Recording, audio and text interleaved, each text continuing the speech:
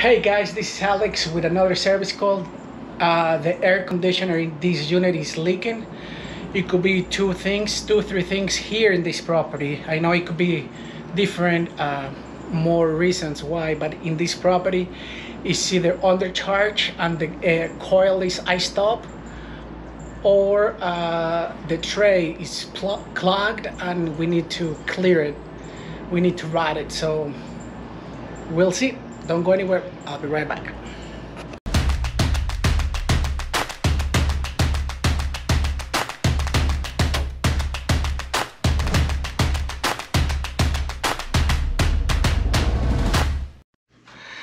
So we're here. I removed this ceiling panel here, and if you see, this one is bowing big time. It's ready to fall, and it's leaking as well. Look at this. Whoa, it's bad. So I'm gonna check my tray. This is my tray here, or if it's low on Freon, the whole evaporator is gonna be leaking. I told him to unplug it a couple hours ago, so I'm not gonna know if it's low Freon until I put my gauges. So this is my condensate drain, and this is my drain here,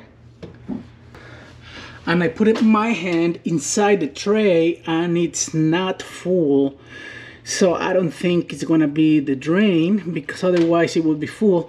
So what I'm gonna do, I'm gonna pour some water on the tray and see if the water goes through the drain as it's supposed to.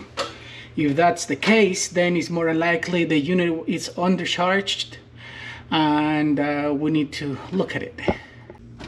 So I'm gonna pour some water in the drain, and then we're gonna see here if the water goes through the drain.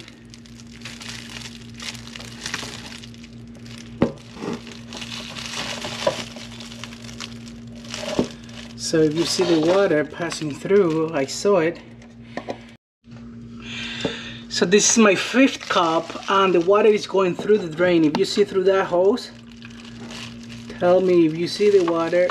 See, that's the water running. It is draining. It's not coming back through my drain. It's not backing up here. So of course that tells me that my drain, it's fine. So these are the coils. They are not frozen. I told the customer to turn the unit off when he told me, so he turned it off this morning. So if it was a frozen evaporator, I wouldn't have to wait a few hours, or I didn't have to spend a few hours thawing the ice. Hey guys, I'm here on the roof, and pardon me, I'm screaming so you can hear me over the condenser noises. So today I'm using my Testo smart probes. As you can see here, I have one pressure gauge on the suction line, as well as a clamp, and I have a blue dot representing the low side right here. And for this high side, I have a red dot, and if you see here, I have a red dot as well. So I have an outside temperature, and then I have a temperature probe in the return to get my wet bulb. Now my wet bulb inside the apartment is 58, and the temperature outside is 95. So this is the one that is measuring the outside temperature, and I have another one in the apartment by the return. As you could see here, my low side is 63 psi, and my high side is 256. The temperature in the evaporator is 36. It's kind of low. We want it a little bit higher. This air conditioner has a piston, so we're gonna charge based on superheat. If it's too much superheat, then we have to add refrigerant. If it's too low, superheat or nothing, we have to recover refrigerant. And the superheat is 20, which is a little bit high. we are gonna add a couple ounces just to bring the superheat to 13 is what it's calling.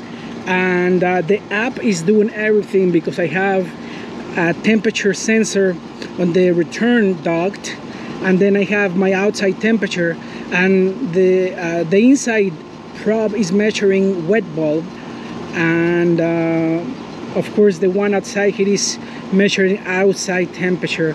And I can show you here, it shows that my wet bulb inside the apartment is 58 degrees and the temperature outside is 100 degrees. So we're gonna add a couple ounces just to bring the super heat down to 13. So watch this number as we add refrigerant.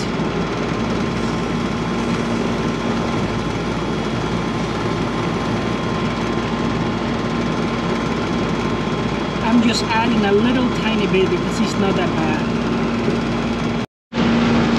So I just opened it a little bit twice, and now my superheat is 13.7, 13.5. So it's almost right on the dot. So we're gonna call it good. And remember, I just added a couple, open it and close a couple times, so maybe not even an ounce.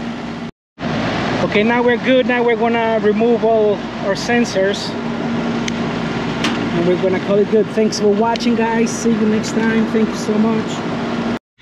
So I'm repairing, it's not the tray, but it's part of the box of the evaporator coil, you know, and these are 30-40 years old. There's no way we're gonna get something parts, so I'm gonna epoxy this corner. I'm gonna epoxy that corner, and hopefully it doesn't leak anymore. I shut the unit off so it stops dripping. It's been a couple hours, so now I'm gonna smear some of the epoxy that dries in 15 minutes, and hopefully that does it. So I put some epoxy in the seams of that square, which is the evaporator cover, evaporator box, whatever. I didn't want to replace the whole thing because we never done it in 50 years, so it would be so hard. So I put epoxy and then magic tape, metal tape. It's been running for 2 hours, so it's good. It's not dripping. We're good. All done. I just put the ceiling tile. What a pain in the butt to work on these tight spaces. So yeah, that's this building for you. Thank you so much.